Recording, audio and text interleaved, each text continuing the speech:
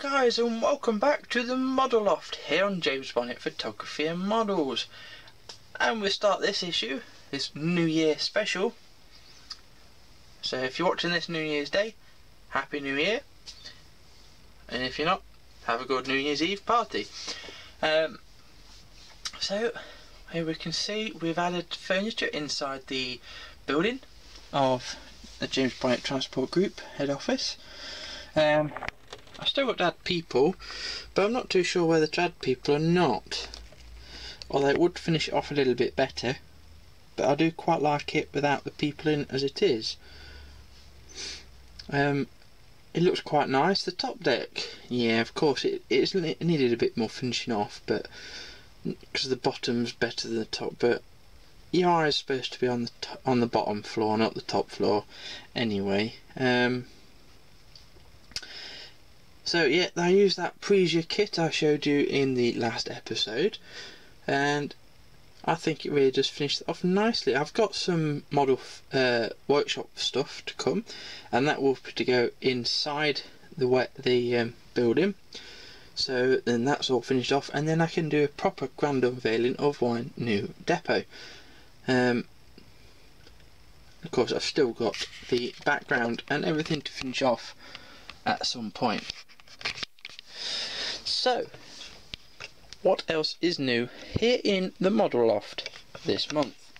Well, there's some new additions here to my little model review area.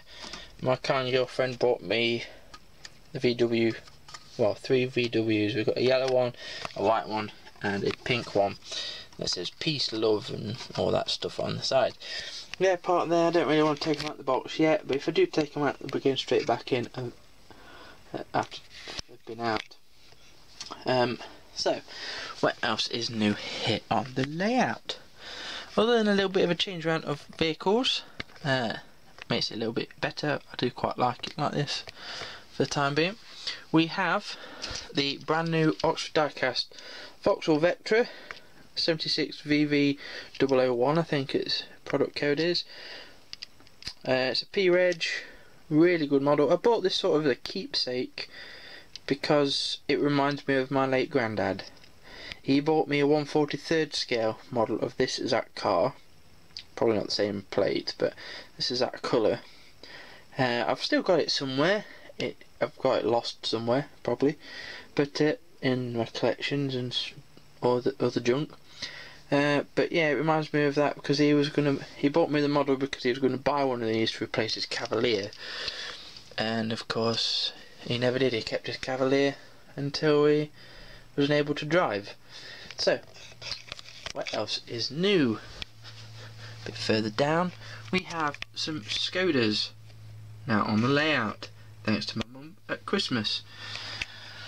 Put this one up for it. This is a Skoda Octavia. It's in a darkish blue colour. It's an estate version. It's of the new shape as well. It's a really nice little model.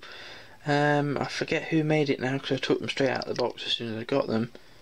Oh, this is on the bottom.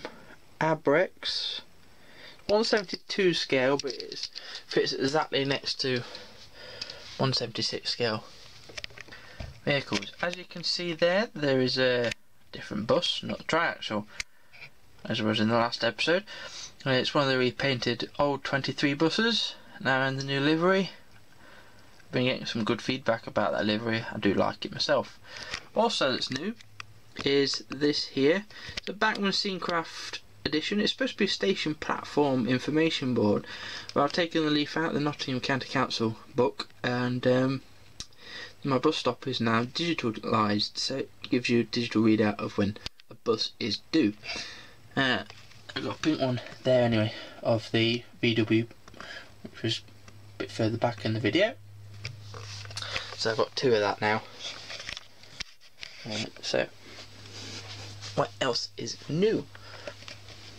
A bit further down here, we have a Skoda Fabia. Again, another new one. This is in like a maroony colour. I really do like this. It's a good little model. I've got a Roomster somewhere which I bought myself. ages ago, which you've probably seen. Again, it's the same company, 1/72 scale, but it fits perfectly with 1/76. There's not much difference in it actually. So down here we've got the scene of a James Bond breakdown. The solo cab unit here has broke down, and we've got the van here come to rescue it. Although in the midst of trying to rescue it, they've gone into the pub for a pint, crafty pint, and then leaving the Stobart depot we've got WS pulling a Stobart trailer, and then we've got Molly Ann leaving in convoy. Going in, we've got one, I think it's Phoebe Grace model, the one I still left as that name, pulling a fridge trailer. It looks quite nice pulling a fridge trailer. Then over here, Stobart maintenance are at a Stobart Group biomass lorry.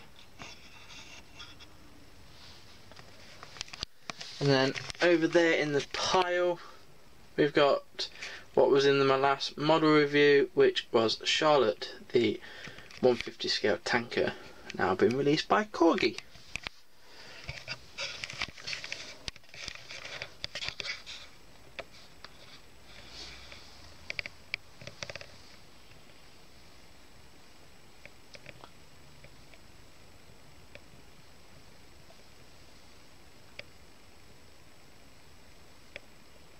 So guys, that concludes another Model Loft episode. A short and sweet one this time because not much happened. I know there's a few additions, but I haven't really got much else to show you this time. Thank you very much for watching the channel. Hope you're liking the Model Loft series so far. It will be back in the new year, which is of course a day away or less than, because this is going up on New Year's Eve. So I'll be back as soon as I've got more stuff on here. Until then, do keep looking back on my older videos, and of course I am hoping to get my car back soon so I can start my Stobart spotting videos and that again, because I know how much some of you enjoyed those. So thank you very much for watching and liking the channel. I think we've now passed the 810 subscriber mark. So wow, thank you, an extra 10 subscribers over Christmas. That's a big wow. I'll be back soon with more videos and etc. And yeah, bye guys.